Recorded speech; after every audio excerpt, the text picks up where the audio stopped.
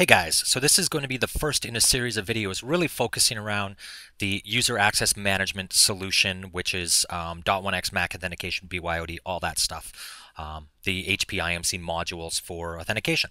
So in this particular one, we're going to get started on the Active Directory integration. So we're going to run you through configuring domain controller assisted PEAP authentication. We're going to configure the LDAP server connection, and then we're going to do LDAP sync policy. So let's get started. So really quickly here, we've got an Active Directory users computers, and you can see here that we've got a domain controller for the domain ha.int. So this is just an internal domain that we're going to use here. So what's important is the ha.int. So that's going to be dc equals ha, dc equals int in the LDAP connection later. As well, we're going to have the administrator account, which we're going to use to set up the LDAP sync policy, which is in the users. So CN equals administrator, CN equals users, common name. And then we've actually created a new OU, so a folder here in Active Directory, specifically to be able to sync just these users and not all the users, right? You may not want all of your AD users really synced over to IMC, and you might want to apply different policies to different groups of users based on the OU. So we're going to get started by configuring the domain-assisted PEAP authentication. So LDAP, the Active Directory implementation of LDAP doesn't allow the export of passwords. So we're going to have to create this domain-assisted PEAP authentication so that IMC can authenticate users later on. So we're going to go into Service, UAM, Service Parameters, System Settings, and click on the Domain Controller Assisted PEAP Authentication, and click on the little screwdriver here to get into the options. So I've already got this set up. So the first thing, have the FQDN, the fully qualified domain controller name. So that was the name of the domain controller we're going to use. We're going to have a virtual computer name, which you're going to create. And then, of course, the password. We need the DNS server, so this will allow it to find the domain controller. And the domain controller IP, which controller version. So when we go back over here onto our AD users and computers here, we have created a computer in the computer OU, a computer account called vcomp, so just virtual computer. You can call it really whatever you want. It does have to match what's right here though, okay, so that's important. And then we're going to download the script. So just click on that, download it, and put it somewhere that you can find it. So I've got it here in the temp directory. So you're going to do Notepad, open it up, and we're going to edit this.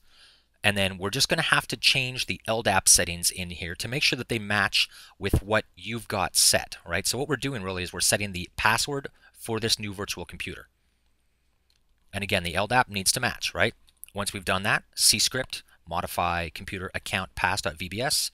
This runs, and now what we've done is we've just put that IMC123 password and assign it to the vcomp. We click OK. And then that's all we have to worry about for our domain-assisted PEAP authentication. This will now allow .1x users to authenticate properly against the AD server. So now we're going to look at the LDAP server synchronization. So the first thing we're going to have to do is actually set up that LDAP connection. So we're going to go Service, UAM, and LDAP Service. And you're going to have three options here. The first thing we're going to worry about is just the LDAP server. So we're going to click on LDAP server, of course. And now we're going to have to add the LDAP server. And this is really where that all those things we talked about earlier from the AD standpoint that we have to make sure that your settings match. So you put in your server name,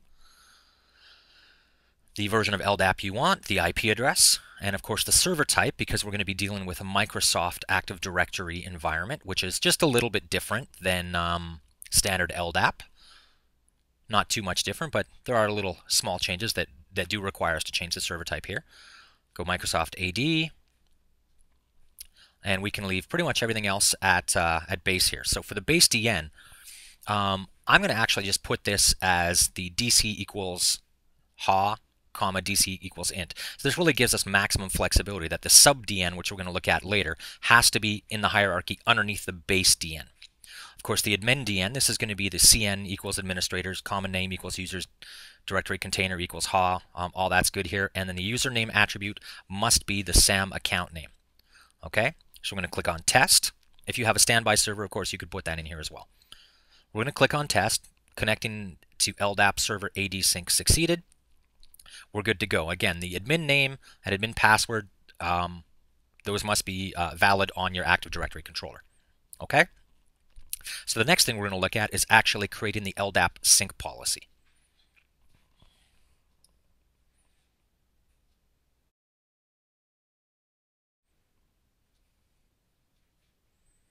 So we're going to go over to the sync policy here, and we're going to click on Add.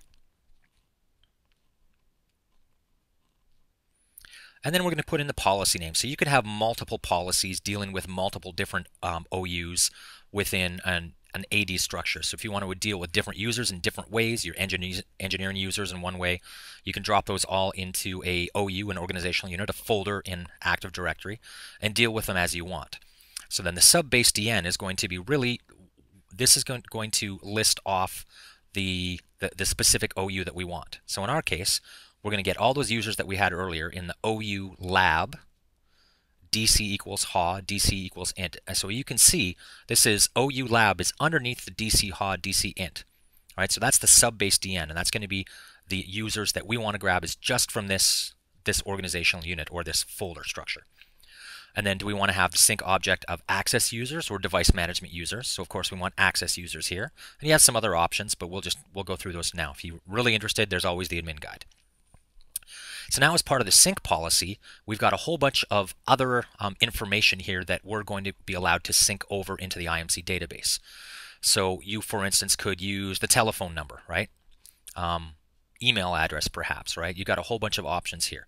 So what's important to notice and important to be aware of is that if you choose to actually to sync one of these over, those must be valid fields and they must be filled out in the Active Directory.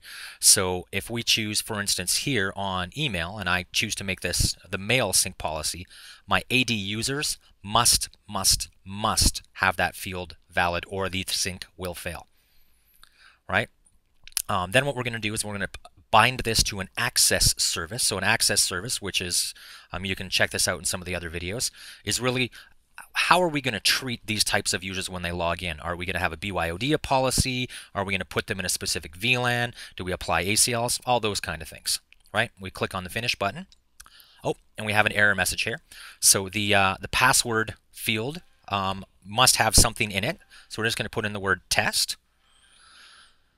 And now we're going to click Finish. Again, the password field doesn't mean anything in LDAP synchronization for Active Directory specifically. We're still going to be able to go against the LDAP server.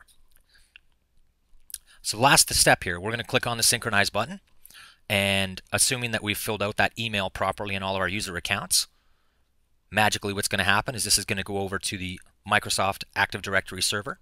It's going to synchronize and pull over those 5 user accounts, which we can then verify by going into User, Access Users.